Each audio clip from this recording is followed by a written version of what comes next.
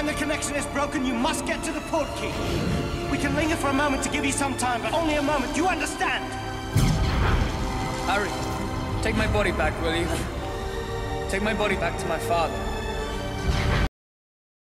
If I thought I could help you, Dumbledore said gently, by putting you into an enchanted sleep and allowing you to postpone the moment when you would have to think about what has happened tonight, I would do it. But I know better. Numbing the pain for a while will make it worse when you finally feel it. You have shown bravery beyond anything I could have expected of you. I ask you to demonstrate your courage one more time.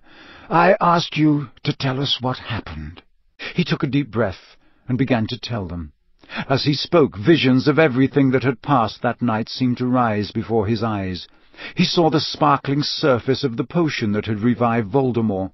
He saw the Death Eaters apparating between the graves around them.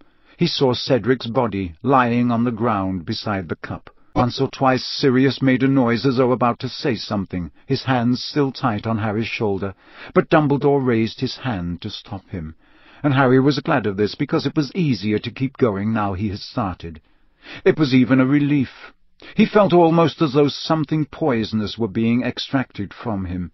It was costing him every bit of determination he had to keep talking, yet he sensed that once he had finished, he would feel better. When Harry told of Wormtail piercing his arm with the dagger, however, Sirius let out a vehement exclamation, and Dumbledore stood up so quickly that Harry started. Dumbledore walked around the desk and told Harry to stretch out his arm. Harry showed them both the place where his robes were torn and the cut beneath them. "He said my blood would make him stronger than if he'd used someone else's," Harry told Dumbledore.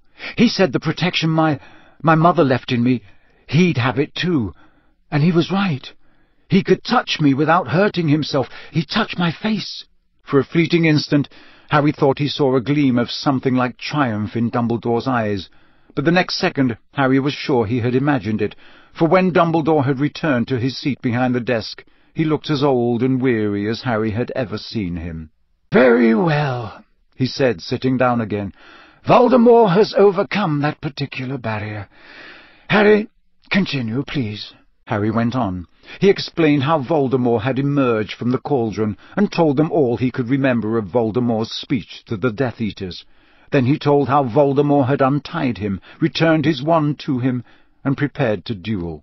But when he reached the part where the golden beam of light had connected his and Voldemort's wands, he found his throat obstructed. He tried to keep talking, but the memories of what had come out of Voldemort's wand were flooding into his mind.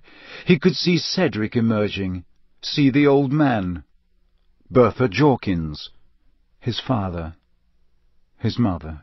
He was glad when Sirius broke the silence. "The wand's connected," he said, looking from Harry to Dumbledore. "Why?" Harry looked up at Dumbledore again, on whose face there was an arrested look. "Priori Incantatem," he muttered. His eyes gazed into Harry's, and it was almost as though an invisible beam of understanding shot between them. "The reverse spell effect?"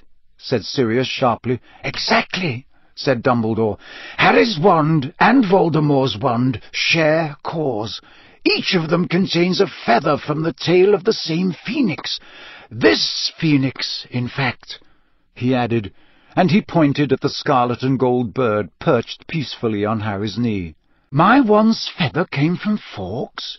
Harry said, amazed. "Yes," said Dumbledore. "Mr. Ollivander wrote to tell me you had bought the second one the moment you left his shop 4 years ago."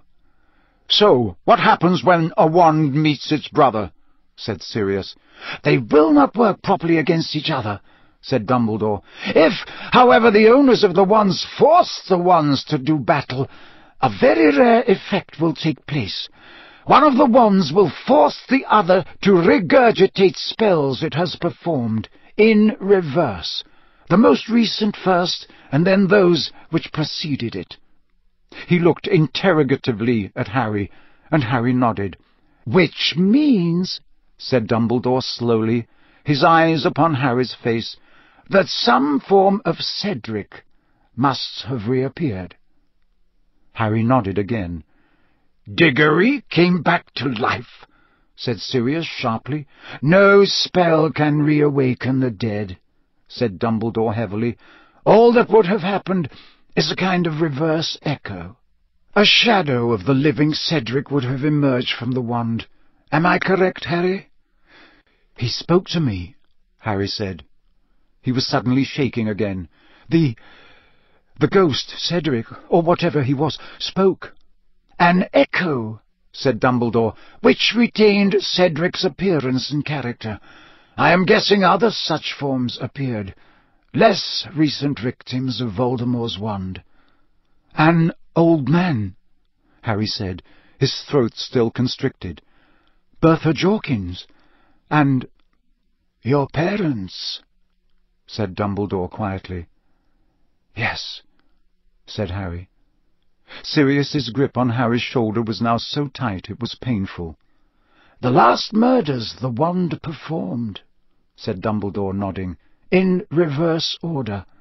More would have appeared, of course, had you maintained the connection. Very well, Harry.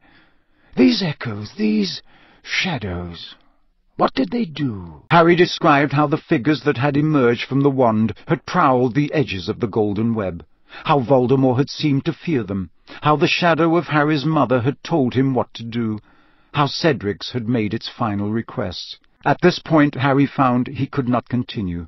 He looked around at Sirius and saw that he had his face in his hands. "I will say it again," said Dumbledore, as the phoenix rose into the air and resettled itself upon the perch beside the door.